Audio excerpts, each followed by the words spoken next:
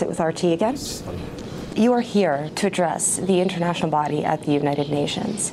Every year that you have come so far, you have advocated on behalf of the Palestinians in support of their sovereignty, in support of the Palestinians having their own state. This year, the issue of Palestinian statehood is gaining a lot of new momentum in the Arab world amid the so-called Arab Spring uprisings that have taken place in Tunisia, Egypt, Libya. Does the Palestinian bid for statehood come at the right time, at this moment? What is your take on that? In the name of the Almighty, the most gracious and the most merciful, first I would like to greet you and all of your viewers and wish the Almighty's blessing for everyone. You asked a very important question. The people of Palestine existed even prior to the Second World War, prior to the First World War. And all people, all nations have the right to self-determination. But that right was taken away in result of a previously planned hostile takeover and dishonest takeover. That right should be restored. The sooner the better. It is their right. What is important is that it comes back in its entirety, and they don't once again fall prey to the political games that are often played. It's interesting when you say complete state in its entirety, actually, because U.S. President Barack Obama addressed the General Assembly saying that Palestinian UN membership and statehood can't come from statements or UN resolutions. The only way there could be a peaceful plan in a two-state solution in the Middle East is through negotiations. Just last year, the U.S. president said he hoped when he returned to the UN there would be a Palestinian UN membership. So he clearly is backpedaling in his position. At the same time, he's supported the Tunisians, the Egyptians, the Libyans, saying that the will of the people determine the fate of their future. Do you feel that the Palestinians have a reason to feel betrayed by the U.S. president? I say that perhaps we don't use the word betray. It is better, I think, what has taken place is on a higher plateau than betrayal. This is the continuation of the suppression of the rights of the Palestinian people and the Palestinian nation. You see, if they don't realize their dream of self-determination and legitimacy this year, this will occur next year. If not the next year, then the following year. This will happen, and no one can prevent that. Now, can we logically and fairly ask of anyone to establish a dialogue and negotiate with occupiers in order to get their right of self-determination? Imagine a gang of thieves come and take over your home. Once they ask to return the property to its rightful owner or owners, they give predetermined sets of rules and conditions in order to leave what they took through theft. So this is the policy that's failed. It's been proven and will be wiped away very soon, this principle of doing things. And the same goes for the Arab nations. Who do they rise up against? Against the United States' influence in the region. It is clear the world over dictators have been and are protected and supported by the United States. People rose up against the dictatorship, against Western influence, against US influence. Now, how can the United States see itself as the rightful owner of such popular movement?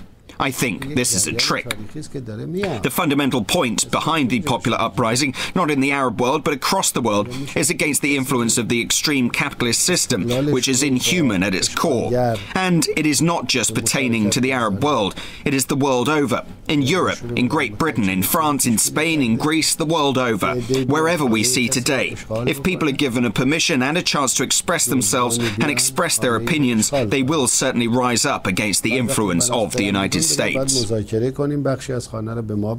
You were referring to all of the uprisings that have taken place in the Arab world, and some continue to take place now. Who is benefiting? Is anyone benefiting from the instability? You see, at the end of the day, justice, freedom and the right of self-determination is the right of all people, of all nations. All nations have the right to be free under fair conditions, to live their lives and also have the freedom of choice.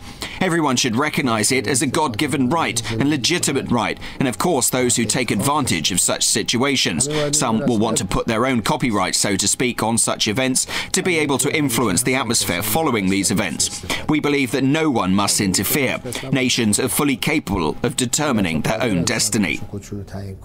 U.S. Defense Secretary Leon Panetta said that the revolutions that have taken place in Tunisia, Egypt, Libya, I know you're familiar with this, that he said a similar revolution will happen in Iran in a matter of time. Your reaction, Mr. President? It is an opinion, of course. I think that Mr. Panetta was more than likely expressing the plans set in motion by the United States or entertained by the United States and the wishes of the US government. There are perhaps plans in the works against Iran. The movements that take place today across the globe are against the expansion of US influence. The people of Iran have been against that for the last 32 years, and it's clear that during this time, because of the choice of the people of Iran, the United States government has been against such choice.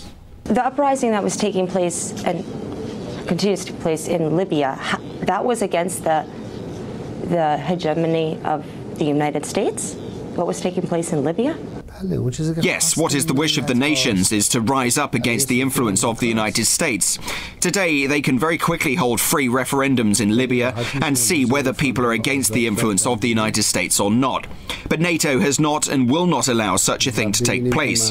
NATO occupies nations by the force of its missiles, by the force of aerial bombardment, and with vast media campaigns. They will not allow the legitimization of the will and the wish of the people. This is very simple. We can hold referendums in every single one of these countries in order to determine the will of the people, vis-a-vis against the influence of the United States. To think the higher-ups in the United States government and the capitalist owners know this, and they're always financing such moves. Iran has enjoyed very good relations with Turkey. However, Turkey has just allowed the United States to place a NATO anti-missile radar on its territory, which is obviously directed at Iran. And Turkey is taking a harsh stand on Syrian authorities that Iran, according to reports, has been supportive of. Do you believe that Iran is losing its relationship with Turkey in any way, given those 2 points that I just laid out? Our ongoing relationship with Turkey is a very good one. It doesn't mean that we don't have differences. The establishment of those radar bases and radar systems, I think, has been imposed on the nation of Turkey. Today, the United States of America is a bully, has force and imposes its will, just as you see that it's able to impose its will on many bigger, powerful governments and nations. But this, in the long run, won't benefit the United States of America. Today, the relationships between the various nations of the world are not determined by the force of missile or weapon systems. They're determined by the people of those nations. Today, we can hold a referendum in Turkey and determine the honest opinion of the Turkish people about the influence of the United States, and at the end of the day, the will of the people will prevail. In Syria, in fact, Mr. Bashar al-Assad and Mr. Erdogan have very good relationships. They were very good friends. Iran recently launched a Russian-built Bushehr nuclear power plant. The Iranian government said it would construct new ones, but without foreign assistance. How can Iran do this on its own? Yes, we have launched a nuclear power plant in Bushehr. We did not announce that we would set up future power plants without foreign collaboration.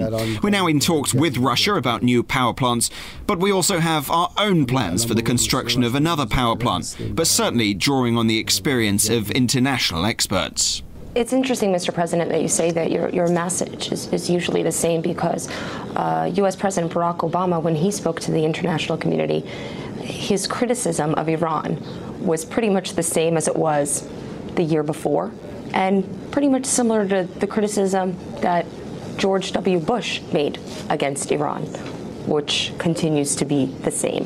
So if Iran and the United States are always saying the same things year after year, how could there ever be a reconciliation? Today, what's taking place in North African and Middle Eastern nations, in Arab nations, The popular accomplishments are given credits to them, to the Western countries. There was a promise of a change, of less military expansion, of no military expansion, of decreasing pressure on populations, of no discrimination. The people of the US should not have been pressured as they are today. Has any of this happened? Today, as we speak, all of these games that result in hyper-wealth only serve to transfer the bulk of the wealth from the have-nots to the pockets of the rich, who will only get richer. The previous US president would come to the General Assembly and command other member nations. Such and such country must do this. Did you not feel after today's speech such commands, if you will, are continuing and ongoing? We really need fundamental changes, which must take place. This is a human need. Mr. President, thank you very much for your time. Appreciate it. God willing, thank you very much. God bless you.